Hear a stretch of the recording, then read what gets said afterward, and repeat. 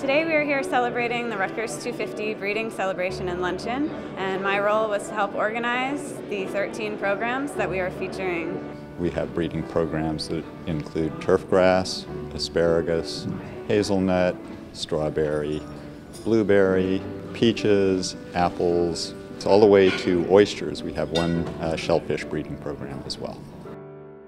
The dogwood that we're highlighting today is brand new. This was bred really specifically, or released specifically for the Rutgers 250th anniversary, and we named it Scarlet Fire. And it's actually the first dark pink Kusa dogwood. Years ago, Rutgers was well known for a tomato variety called Rutgers, and we've been able to culminate a lot of work here to release another variety called Rutgers 250 and celebrate that and celebrate many years of work. It's not just this year, but many years of work going into this project. Rutgers Fruit Innovation Center supports entrepreneurs with a variety of services and physical facilities that enables value-added production. This Rutgers 250 tomato sauce can be manufactured for sale to the public. Consumers are looking for these local, healthy, functional foods.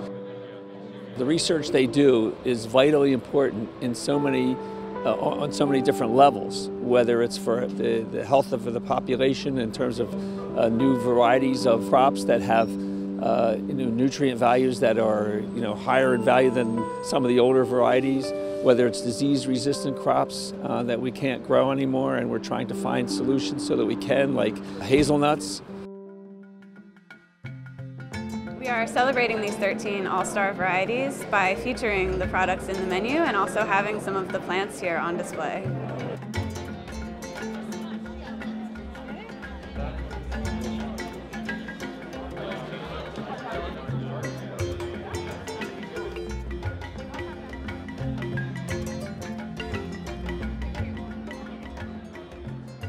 All of the variety of plant products that Rutgers is frankly responsible for bringing farm to table for them.